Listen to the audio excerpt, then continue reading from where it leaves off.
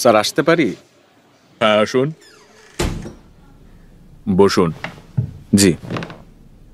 বলুন আপনার সমস্যা কি, বলুন। সমস্যা বলতে গিয়েও আমি একটু থমকে গেলাম। ডাক্তার সাহেব সমস্যা আদৌ শুনবেন কিনা বোঝা যাচ্ছে না। তুমি দেখি সারা ঘর মাখাচ্ছ। কি বললাম, একটা ভিজা টাওয়াল নিয়ে আসো, ব্রেনটা একটু ব্যবহার করো। ব্যবহার না করতে করতে ব্রেনে তো জংকার পড়ে যাবে। এমন ঝামেলার মধ্যে ডাক্তার সাহেব আমার কথা শুনবেন কি করে বুঝতে পারছি না। বরং কিছুক্ষণ অপেক্ষা করাই ভালো। ডাক্তার সাহেবের টেলিফোন করা শেষ হোক, মেঝে পরিষ্কার হোক। খুব বেশি সময় অপেক্ষা করা যাবে বলেও মনে হয় না, কারণ বাইরে অনেক রোগী। কি হলো, চুপ করে আছেন কেন? What is your problem? আমি প্রবলেমের কথা বলার জন্য মাথা খানিকটা ঝুঁকিয়ে এনেও আবার আগের অবস্থায় ফিরে গেলাম, কারণ ডাক্তার সাহেব টেলিফোনের কানেকশন পেয়ে গেছেন। খুবই আনন্দিত গলায় কথা বলছেন। হ্যালো।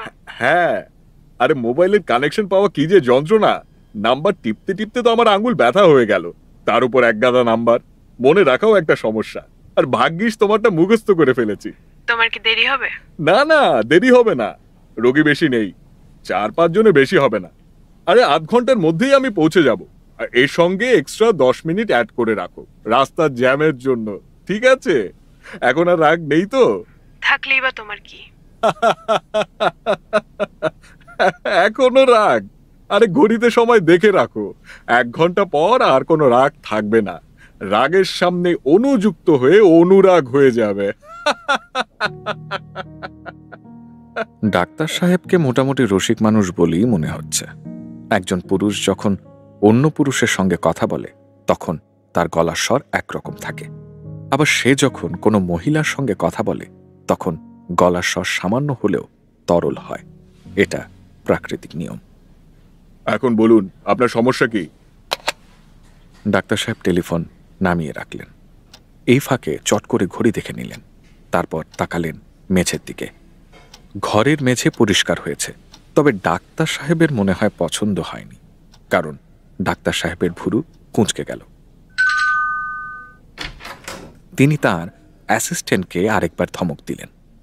তোমাকে কি বললাম, ভিজা টাওয়াল দিয়ে মুছতে? খবরের কাগজ দিয়ে কি ঘষাঘষি করেছ? যত ইডিয়েটিক কাজকর্ম। দেখতে যেমন ছাগলের মতো, কাজকর্ম ছাগলের মতো। ডাক্তার সাহেবের অ্যাসিস্ট্যান্টকে আমার কিন্তু সুপুরুষ বলেই মনে হচ্ছে। ছাগলের সঙ্গে তার কোনো রকম মিল নেই। এখন মনে হচ্ছে এই ডাক্তার সাহেবের কাছে আসাই ঠিক হয়নি। আমি যে সমস্যা নিয়ে এসেছি তার জন্য সময় দরকার। মনে হচ্ছে ডাক্তার সাহেবের সে সময় নেই। তাছাড়া তিনি বিরক্তও হয়ে আছেন, রাগারাগি করছেন। আমাকে ধমক দিবে না তো? না বোধ হয়। রোগী হচ্ছে ডাক্তারের লক্ষ্মী, লক্ষ্মীকে কেউ ধমক দেয় না। আপনার নাম? স্যার আমার নাম বাসেদ, আব্দুল বাসেদ। আপনার সমস্যা কি? গন্ধ বিষয়ক একটা সমস্যা স্যার, স্মেল সেন্স নিয়ে। অবাক হয়ে লক্ষ্য করলাম ডাক্তার সাহেব কথা শেষ করতে না করতেই যন্ত্রপাতি দিয়ে কাছে এগিয়ে এলেন। হাঁ করতে বললেন, টনসিল দেখলেন, টর্চ লাইট দিয়ে কানের ফুটা দেখলেন, টাং ডিপ্রেসার দিয়ে জিভ চাপাচাপি করলেন। সমস্যাটা নাকে, কিন্তু দেখা হচ্ছে গলা কান। ও আচ্ছা, এবার নাকও দেখা হলো। নাক কান গলার ডাক্তার যখন, তখন তিনটিই দেখা হবে। সমস্যা না জেনে পরীক্ষা নিরীক্ষা চলছে। এটাও এক আশ্চর্য ব্যাপার। মনে হয় রুটিন পরীক্ষা। পরীক্ষা শেষ হবার পর সমস্যা জানতে চাইবেন, কিংবা কে জানে সমস্যা হয়তো জানতেও চাইবেন না। খসখস করে কাগজে প্রেসক্রিপশন লিখবেন, কোনো একটা নোজ ড্রপ আর 3-4 রকমের ভিটামিন। মামলা ডিসমিস, আসামি খালাস। ভিজিট বাবদ 400 টাকা চলে গেল ডাক্তার সাহেবের অ্যাকাউন্টে। ভিটামিন বিক্রি করে 2 পয়সা আয় হলো ভিটামিন কোম্পানির। গন্ধ বিষয়ক সমস্যার কথা বলছিলেন। গন্ধ বিষয়ক কি সমস্যা? গন্ধ পান না? এনোরেক্সিয়া? স্যার গন্ধ পাই, যতটা পাওয়ার কথা তার চেয়ে বেশি পাই, এটাই সমস্যা। পরিষ্কার করে বলুন, গন্ধ যতটা পাওয়ার কথা তার চেয়ে বেশি পাচ্ছেন বলতে কি বোঝাচ্ছেন? সেন বা আফটার শেভ লোশনের গন্ধে মাথা ধরে যায়? জি না স্যার, আমি এমন সব গন্ধ পাই যা অন্য কেউ পায় না। উদাহরণ দিন। ইতস্তত করে বললাম, স্যার আমি মৃত্যুর গন্ধ পাই। আমি মোটামুটি নিশ্চিত এই কথা শোনার পর ডাক্তার সাহেব খুবই অবাক হবেন। অবাক হওয়াটাই যুক্তিযুক্ত। ডাক্তার সাহেবের দীর্ঘ ডাক্তারি জীবনে নিশ্চয়ই কোনো রোগী এসে বলেনি সে মৃত্যুর গন্ধ পায়, কিন্তু ডাক্তার সাহেবের আচরণ স্বাভাবিক। সহজ গলায় বললেন, মৃত্যুর গন্ধ পান? জি, মৃত্যুর আগে মানুষের গা থেকে অদ্ভুত ধরনের গন্ধ বের হয়। সেই গন্ধটা কেউ পায় না, আমি পাই। ডাক্তার সাহেব হাই তুলতে তুলতে বললেন, মৃত্যু তো চা বা কফি না যে, তার আলাদা গন্ধ আছে। স্যার আমি জানি মৃত্যু চা না কফিও না, কিন্তু মৃত্যুর গন্ধ আমি পাই। ডাক্তার সাহেবের চোখ শুরু হয়ে গেল, ভুরু কুঁচকে গেল। তিনি হয়তো মনে মনে আমাকে কঠিন একটা ধমক দিতে চাচ্ছেন, কিন্তু তা দিলেন না, কারণ তার কাছে টেলিফোন এসেছে। মনে হচ্ছে ডাক্তার সাহেবের বাসা থেকে তার মেয়ে টেলিফোন করেছে। হ্যালো, কি ব্যাপার পাপা? হ্যাঁ মাগো, রাত 10টার আগে তো ফিরতে পারবো না। তুমি যদি কষ্ট করে 10টা পর্যন্ত জেগে থাকো তাহলে আমি চলে আসবো। তখন দুজনে মিলে লেজার ডিস্কে ছবি দেখতে পারবো। তবে মা, ফর গড সেক, ভূত প্রেতের ছবি না, লাইট কোনো ছবি হলে ভালো হয়, কমেডি ধরনের, মিস্টার বিন টাইপ। না, সায়েন্স ফিকশন। সায়েন্স ফিকশন দেখতে চাও? আচ্ছা বেশ বেশ, সায়েন্স ফিকশন দেখবো। তবে সায়েন্স ফিকশনও তো সেই ভূত প্রেতেরই কারবার, বিকট সব এলিয়েনদের সঙ্গে যুদ্ধ। মা শোনো, এখন রাখি, আমার সামনে রোগী বসে আছে। হ্যাঁ। ডাক্তার সাহেব টেলিফোন নামিয়ে রাখলেন। আপনি তাহলে মৃত্যুর গন্ধ পান? জি স্যার। মানুষ গন্ধ কিভাবে পায় সেই প্রক্রিয়াটি কি জানেন? জি না। মনে করুন আপনার হাতে আছে বেলি ফুল। সেই বেলি ফুলের বিশেষ কিছু অণু বাতাসে ভেসে বেড়াচ্ছে, তার কয়েকটা আপনার নাকে ঢুকে গেল। নাকের একটি বিশেষ জায়গায় অণুগুলো দ্রবীভূত হয়ে সেখান থেকে নার্ভের মাধ্যমে চলে যাবে ব্রেনে। সিগন্যালটা ইলেকট্রিক্যাল, তখনই আপনি গন্ধ পাবেন। বুঝতে পারছেন? জি স্যার। মৃত্যুর এমন কোনো অণু নেই যে সেই অণু নাকের ভেতর দিয়ে আপনার মস্তিষ্কে যাবে। বুঝতে পারছেন? পারছি স্যার। দীর্ঘদিন রোগে ভুগছে এমন মানুষের গায়ে বিশেষ কোনো গন্ধ হতে পারে। বেড শোর হলে, পিঠের চামড়া পচন ধরলে তার গন্ধ আছে, ওষুধের গন্ধ আছে, গায়ের ঘামের গন্ধ আছে। সব মিলিয়ে বিকট গন্ধ তৈরি হতে পারে। সেই গন্ধকে মৃত্যু গন্ধ ভেবে ভুল করা যায়। আমি কি বলছি আপনি কি ফলো করছেন? জি করছি। একজন মানুষ যে হঠাৎ করে হার্ট অ্যাটাক করে মারা যাবে তার গায়ে গন্ধ হবে না, কিংবা যে মানুষ রোড অ্যাক্সিডেন্টে 10 তারিখ মারা যাবে 9 তারিখ তার শরীরে আপনি মৃত্যুগন্ধ পাবেন না। স্যার আমি পাই। আপনি পান? জি, আমার স্ত্রীর মানসিক কিছু সমস্যা ছিল, সে আত্মহত্যা করে। তার বাবার বাড়ির ছাদ থেকে লাফিয়ে পড়ে মারা যায়। সে যেদিন বাবার বাড়ি যায় সেদিনই তার গায়ে আমি মৃত্যুর কড়া গন্ধ পেয়েছিলাম। মৃত্যুর গন্ধ পেয়েও আপনি চুপ করেছিলেন, কোনো ব্যবস্থা নেননি? স্যার এই অদ্ভুত গন্ধটা যে মৃত্যুর তা বুঝতে পারিনি। সেই প্রথম আমার মৃত্যুর গন্ধ পাওয়া। গন্ধটা কেমন?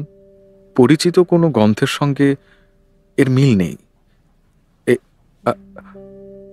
আমি ব্যাখ্যা করতে পারবো না। ডাক্তার সাহেব ঘড়ি দেখলেন, তারপর আমার দিকে তাকালেন।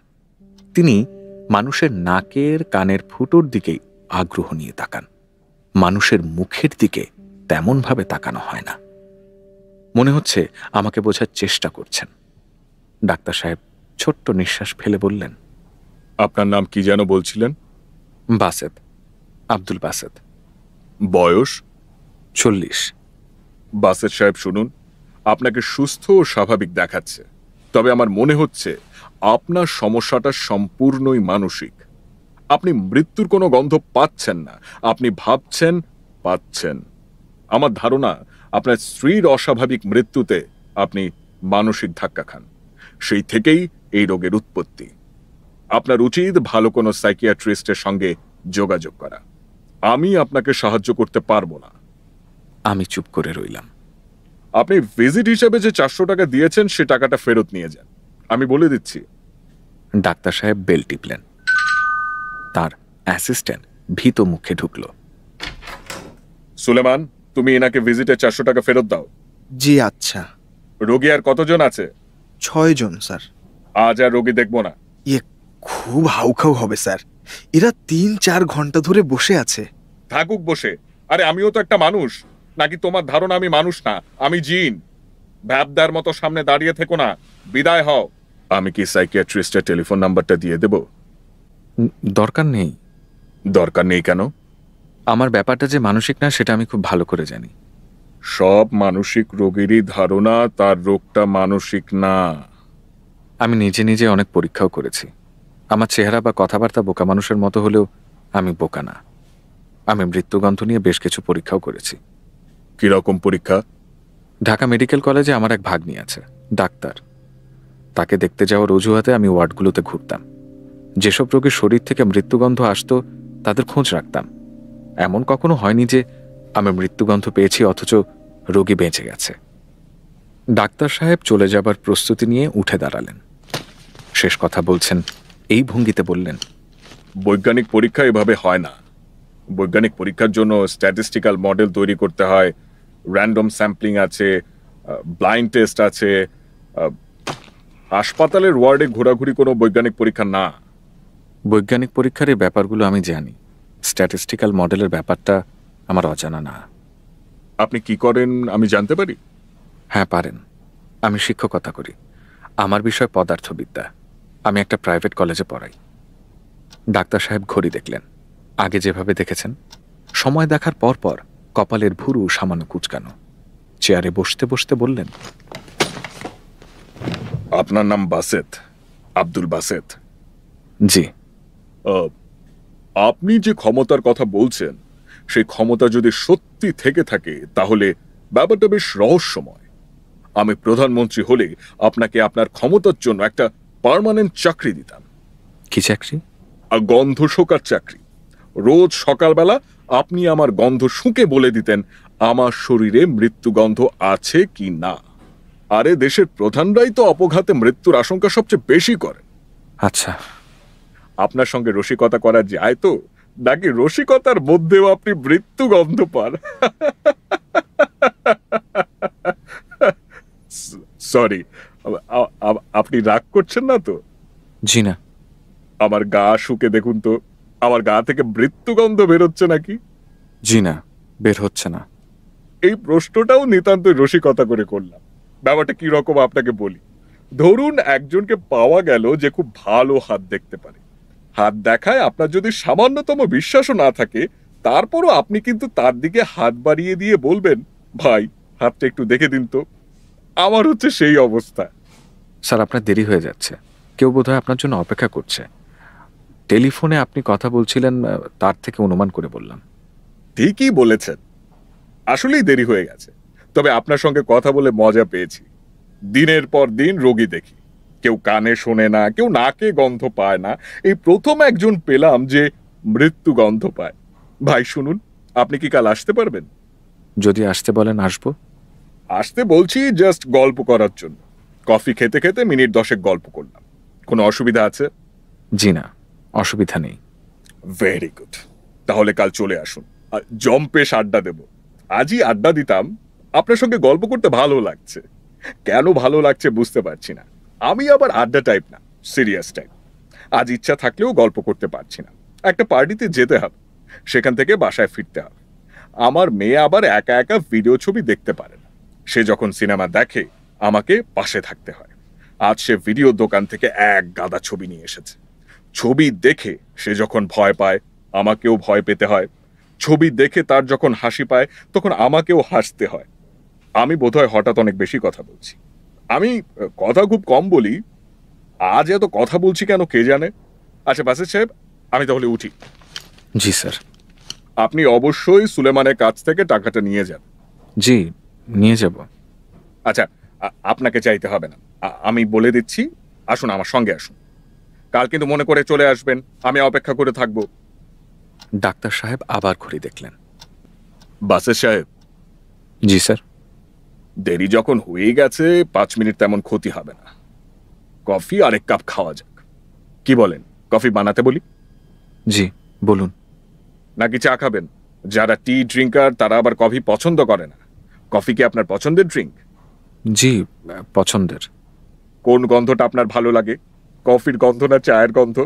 আপনি তো আবার গন্ধ বিশেষজ্ঞ, এই জন্য আপনাকে জিজ্ঞেস করলাম।